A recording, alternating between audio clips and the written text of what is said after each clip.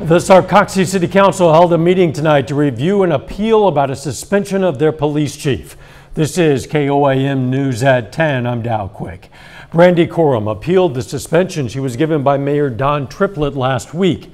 Triplett says he won't discuss why he asked Corum to resign before he suspended her, but in the meeting he talked about behavior factors and disobedience. He says the second half of the suspension was imposed because of Corum's posting on social media after an Amber Alert. The posting on that has been a contentious point with us, and I know social media is something that nobody quite has their arms around right now. And it's maybe in 5 years it won't be an issue. Maybe everybody will know the right way to handle this. But until then, our policy is always going to be that we're not going to get into the mud and fight like that. The council decided Corum will complete her 2-week-long suspension and come back on May 19th to then discuss the possibility of her continuing. Triplett says Corum will meet with the council to discuss an improvement plan for her.